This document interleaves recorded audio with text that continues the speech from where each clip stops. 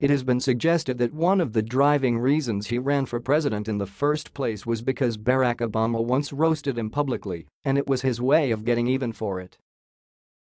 Trump is not one that will sit back and not retaliate if he feels you have wronged him. Another prime example is how Trump responded to CNN during the campaign after they played the now famous video of him talking about grabbing women by their genitals. This profile of CNN big shot Jeff Zucker gives a lot of insight into how Trump operates with vengeance. For Zucker, the thick-skinned TV executive and newsman, it was just business. For Trump, the thin-skinned TV star and now approval-craving politician, it was tactical but also personal. He believed that he had gotten Zucker his job at CNN and that the network's increasingly aggressive coverage of him was an act of betrayal. Trump actually didn't play a meaningful role in Zucker's hiring.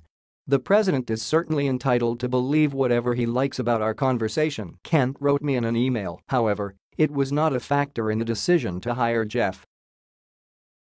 But after the second presidential debate in October, when several CNN panelists criticized Trump for dismissing his comments about grabbing women by the genitals as locker room talk, Zucker received an email from Trump via his campaign spokeswoman, Hope Hicks. Jeff, too bad you, CNN, couldn't be honest with how well I did in the debate.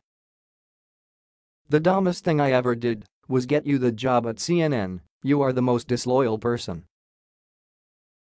Just remember, I always seem to find a way to get even.